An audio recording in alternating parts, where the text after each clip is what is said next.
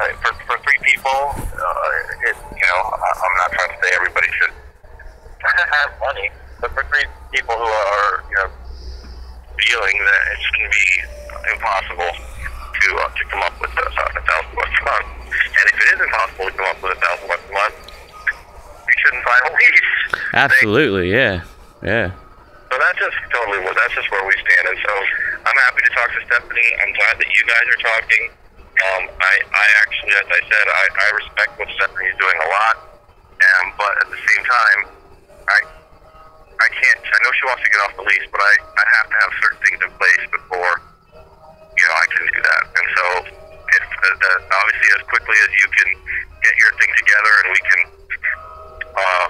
work out whether you have a group that can pay the rent and that can take care of the house, then her group has to be the ones on the lease, and you just have to.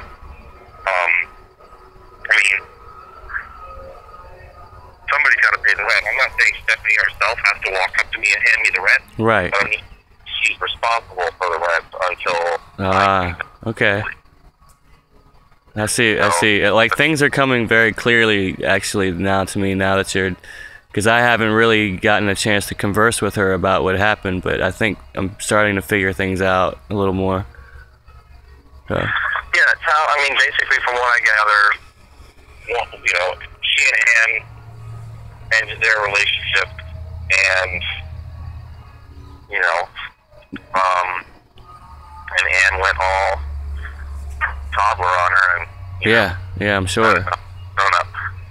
I can imagine that it's kind of it can be possible to go crazy out here. There's a lot of energy. So anyway, I guess I would like you guys to just keep talking and keep me in the loop so I know what's going on. And then basically, my least preferred option,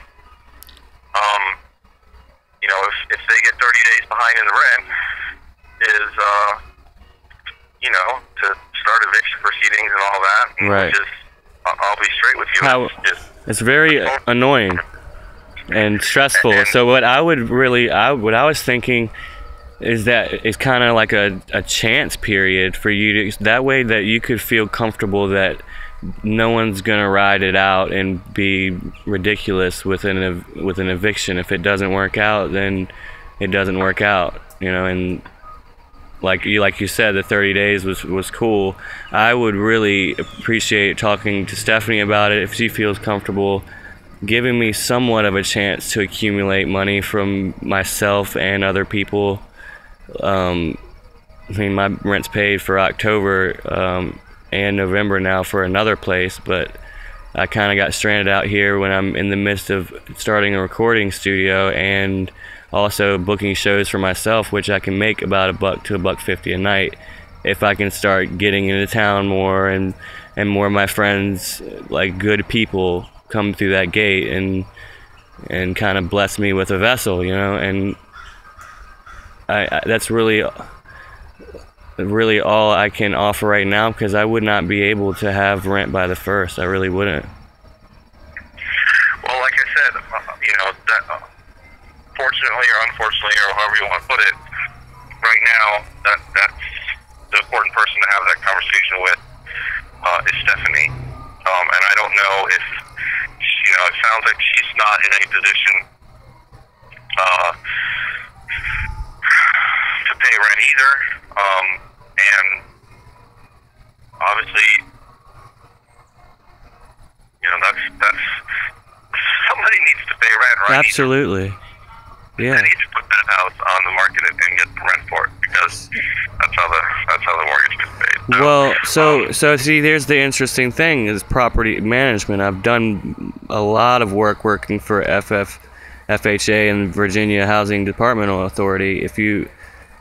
If there was a trial period for me to go ahead and get things started, even if it was just two weeks, while I was getting things started financially, I could very much maintain your property, build it up, and rack up value if you were to end up selling it or renting it out again. Because it's not, what I've done so far, when they left, it was not in renting condition. No, there's no doubt about that. And I told Stephanie that you have me to put it on the market, and I said I can't show the house in that condition. No, absolutely not. No one would. No. So anyway, I keep talking to Stephanie, you know, and the basic thing is, if you guys, you know, I don't know if she has somebody or you have somebody who can, you know, front her some money to pay the rent, and then as you say, you know, accrue your resources, you get them back, or I don't know what you're getting for Right. And I don't need to know. I'm just saying, right now, the way it has to be is that you're there at the pleasure of Stephanie and Ann and Chris, which at this point means Stephanie, because she is, as I said, the only one who's actually manning up, so to speak. And right. And so you need to keep communications open with her, and hopefully you both keep communications open with me, because without some kind of plan to pay the rent, I really have no choice but to start the whole eviction thing. Yeah. I understand. I totally understand. Because I can't rent it only on promise. But I'm not saying anything. I mean, I agree with what you're saying, and you know, I'm totally happy to give you a chance to come through. But essentially, you just have to understand that the person who's really giving you a chance to come through is Stephanie. It's Stephanie. Absolutely. I've been kissing her feet via text message. Because she could, the way that day was handled, she could have never had me on this property again. That's correct. That's what I was telling Jillian that day. I guess when we were talking, I was like, she's on the lease. Like, she can, I mean, and the electricity is still on. Like, she didn't have to leave electricity on. You know? That's true. Although if she turned off the electricity and the pipes froze, then that would also be on her. So I hope she. Ooh, so you think I should winterize? I don't think there's any need to winterize if the heat is on. Right. I mean, I haven't been using the heat. I've been doing kind of an old, I guess, Indian method of just covering windows with blankets and sheets and stuff. Well, I mean, I don't, going down to 30 degrees for 2 hours in the night is not going to freeze the pipes, especially if they're in use. No. I'm not worried about it for the moment, but eventually it does get cold enough to freeze the pipe. Right. Remember when I was talking about converting the power through car batteries? Mm-hmm. How would I go about winterizing the pipes if I had effectively started to go that method of electricity? Like, could that somehow heat up the pipes so they wouldn't freeze? I don't know how. I mean, you can buy what they call electric tape, which is something that's hot that you plug in that you wrap around the pipe. Right. Yeah, I've got some of that on me right now. but to go through the house and find all the pipes, and I mean, it's probably cheaper just to run the heat for a couple hours every night or something. You know what I'm saying? It's like this is not. That's cool. The heat's a pretty efficient brand new furnace, and it's not. I mean, when people say winterize, the plumbing they usually mean over the winter. Yeah. Drain it out. And if you're going to be living there, you're going to need water. Yeah, absolutely. So, I mean, yeah, I think totally. I mean, because it's not an electric heat, so it wouldn't be an electrical use. The thermostat and the switches that turn the heat on rely on electricity, and I don't think it's not going to be convertible to a DC battery system. So you're going to need something to keep the electricity on, even if you hardly use it. And, right. And it's actually more efficient to keep your thermostat set, even if you don't want to do a lot of heating. If you keep the thermostat set on 55 or 60, what I've been